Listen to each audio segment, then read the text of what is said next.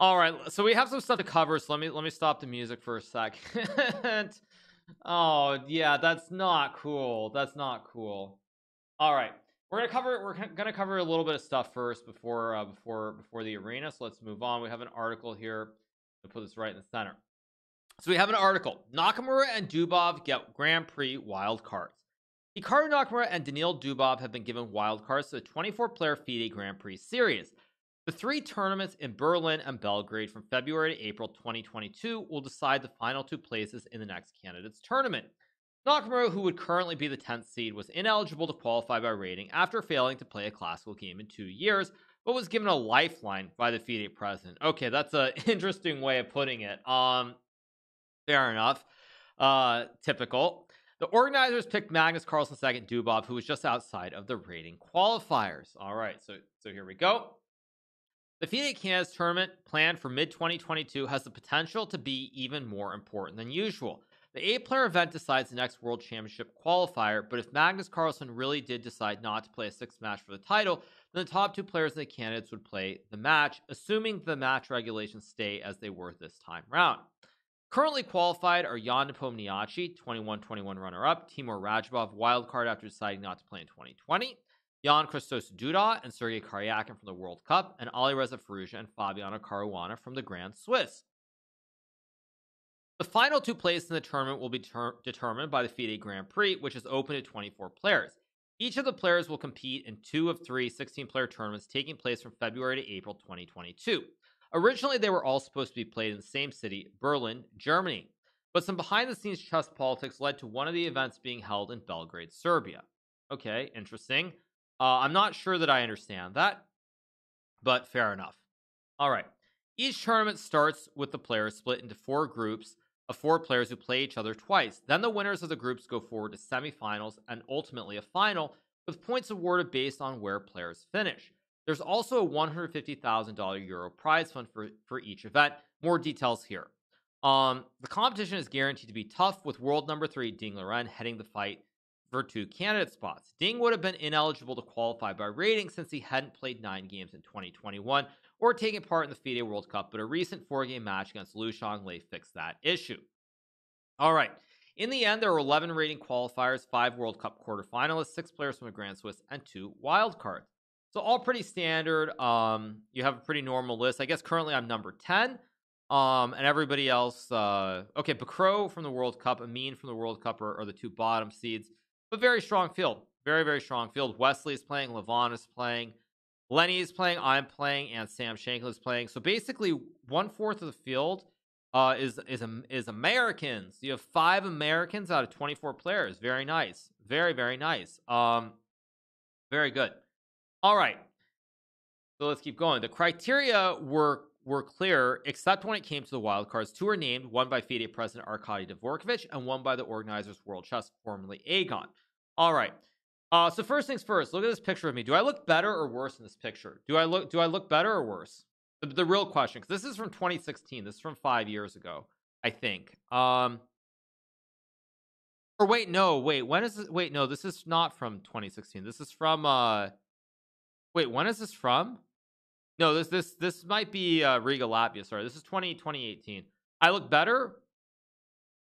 I look much better? Okay, fair enough. Okay, cool. All right, let's keep going. Hikaru Nakamura's chance of playing the 2022 Canada's tournament looked to have gone when he pulled out of a planned appearance in the Grand Swiss in Riga. All right, there's a tweet. Not only did that mean he couldn't qualify via the Grand Swiss, it also left him not having played the required 9 games to be able to qualify by rating for the Grand Prix. In fact, he hadn't played a rated classical game in over 2 years, so he dropped off the official FIDE rating list that shows only active players. Arkady Dvorkovich explained his pick of Hikaru Nakamura. Travel restrictions affecting the U.S. player and his activity as one of the most popular streamers in the world prevented him from taking part in key events. That is true. Nevertheless, he remains very active in online tournaments where he consistently shows he is in the top shape and among the best in the world. Very strong experience and popular among the fans. I believe he deserves a chance to fight. The chess community will be delighted to see him sitting at the chessboard again. what I would say is that's very accurate. I feel like a lot of people, they make some assumption that I just don't want to play chess or something. But if I didn't want to play chess, I would just stream Arena Kings and all these other tournaments and not actually play in the Magnus Tour or play the Speed Chess Championship or anything with the big dogs. So that is very true. And I think people who try to spin that into some other view or thinking that I just don't want to play chess are out of their minds. That's all that I will say. Okay. That somewhat glossed over the fact that Hikaru could have played a single cup or the US Chess Championship in St. Louis without leaving the US, but Hikaru would put all his eggs in the Grand Swiss basket. Okay, first of all, I'm going to clarify this. When they talk about the single cup or the US Championship, this is being disingenuous for the following reasons. My intention initially was to play in the US Championship, but then the US Championship and the Grand Swiss were separated by 2 days. So once the US Championship, which I had originally intended to play, put their dates out, I was like, okay, I'm going to play. And then the Grand Swiss released their dates a few days later. So when the Grand Swiss released their dates a few days later, I'm like, okay, well, I have the choice. Do I play the US Championship or do I play the Grand Swiss? So I decided to withdraw from the US Championship in order to play in the Grand Swiss. And then, of course, as we know, the whole situation in Latvia spun completely out of control. So this is being this is, again, Chess24 showing their biases and not doing fair reporting. So I will say that. Nevertheless, it's hard to disagree that Hikaru will be an ass to the Grand Prix. He also has some history having qualified for the 2016 candidates via the Grand Prix alongside Fabiano Caruana. Okay, so here we go. Daniil Dubov, organizer's nominee. At a time when the fear was that Daniil Dubov's position on Team Magnus might restrict his chances to play for the Russian team, his position in the limelight has actually helped him to bag the last remaining wild card. World Chess gave a list of bullet points for picking the 25-year-old Russian. Dubov is one of the top players and is at the top of the rating list among those who did not qualify for the series. Fans and chess players alike appreciate Daniil in the top events, such as the Grand Prix, for his inventive play and clear fighting spirit. After working with Magnus Carlsen's team, Dubov usually appears at the top of his game. Following his last session with the world champion, Dubov won the World Rapid Championship, and we hope the trend continues. Despite not yet reaching the top 10, Dubov is one of those players who receives substantial media coverage, which is in line with the World Chess mission to bring more attention to the sport and the FIDE Grand Prix series. All right. As with Hikaru, it's hard to argue with Dubov's pick, though in an ideal world, 17-year-old Vincent Kamer might be joined by some other young players. 19-year-old Andrei Esipenko, for instance, just missed out by rating. The World Cup taking Magnus Carlsen to blitz in a match that would have given him a spot, and in the Grand Swiss. In any case, the competition is set to be ferocious, with all the players in the last chance saloon if they want to have a chance to become world champion in 2023. Meanwhile, we don't need to wait long to see Nakamura and Dubov in action, with both players signed to play in the World Rapid and Blitz Championship starting in Warsaw December 26th. Nakamura is currently seated second behind Carlsen for both the Rapid and Blitz, with 2018 Rapid champion Dubov 13th Rapid and 14th seed Blitz. Okay, so now we have a tweet. Now we go down. We have Sergey Karjakin qualified to the candidates term by reaching the final of the FIDE World Cup, but his wife Galia has now hit out at FIDE and World Chess over the decision not to give a wild card to Andrei Esipenko. Okay, so we have this tweet. It's in Russian. I assume there's a translation. Here we go.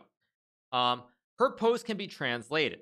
About the Grand Prix, I can't stay silent. When it's about qualification for the World Championship and they make that qualification into a clown show, it's not sport. That's my opinion. There are a lot of arguments when Magnus Carlsen, by participating in the World Cup, influenced the lineup of the candidates tournament, knocking out one of the world's strongest players, Andrei Esipenko. There's no logic in that. Don't even look for it. The world champion shouldn't play in a tournament which is a qualifier to him, or in that case, he should lose his right to participate in the match, as happens if you qualify to the candidates via the World Cup, but want to play in the Grand Prix as well. Playing in the Grand Prix, you simply lose your spot, which you won in the World Cup, and you start playing from scratch. All right, first thing I'm going to say is I actually agree with the sentiment. For a long time now, I've said the same thing, where I felt that Magnus should not have been allowed to play in the Grand Swiss in 2019, and he should not be allowed to play in the World Cup the last couple of times. And I think that's completely spot on in terms of what's being said here. If you're already qualified, you should not be allowed to play in a tournament where you can affect everything else. So I do actually agree with that first point, and I think it's actually true. I've said it for a long time that I don't think that should be allowed. All right, so I do agree with the first part, although I suspect there's stuff I'm not going to agree with pretty soon. Okay. And what now? The organizers have given a personal invitation to the guy they cooperate with, Daniil Dubov. Personally, I've got no issues with Daniil. The questions are exclusively to the organizers. Cooperation shouldn't influence the lineup of tournaments. That's not professional sport. If it keeps going like this, we will soon see Gigun in a world championship match.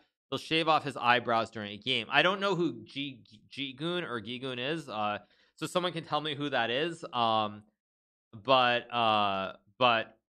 is that some Russian like personality or something? It's a famous rapper. Okay. Okay. All right. And there's also one more invitation. One-time chess player who hasn't played classical chess in 2 years. It's like a hockey player who didn't go out on the ice in 2 years, but played hockey online all the time, and still he's invited to play in the country's real team. Can you imagine such a situation in Russia or Canada? Of course not. Why is that possible in chess? Okay, this is very, very weird. Very weird because there's a big difference. First of all, you can't play hockey online. Secondly, to try and say that online chess where Magnus has dominated is not the same as over-the-board chess is just not really applicable. So I don't know what exactly this analogy is, but it doesn't make any sense in any way, shape, or form. So it's just bizarre. I mean, because basically, if she's going to take the stance that online chess is different, then of course Magnus should never have played online tournaments. Magnus, of course, should not have won those tournaments at all. And like, why is it that Magnus is the strongest player over the board, wins the online tournaments too? If it's such a, it's completely different, nothing is the same. Very, very weird. Okay, why don't the organizers give that invitation to someone who's young, to someone who's already shown his strength and beat Magnus? My personal opinion is that not inviting Andrei Esipenko is a huge mistake by the organizers, and Andrei, by his achievements, will go on to prove that to the whole world. And he doesn't need hype for people to speak about him, since he is already speaking about him. Okay, what do you think about the wildcards and World Championship qualification system in general? Well, I don't even really know what to say to that. It's very, very strange. Very, very strange. Very strange. That's all I'm going to say. We have a tweet we want to cover as well, which is, I heard Sergey and Galia recently pitched Keeping Up with the Karyakins to NBC Universal. Apparently they were rejected due to it being incredibly boring and riddled with terrible, incomprehensible, bad takes. Okay. I know the scene is a little bit off, you guys, but you still gotta love it. I mean, you gotta love it. Really, really good. Really, really good. That's a great reply.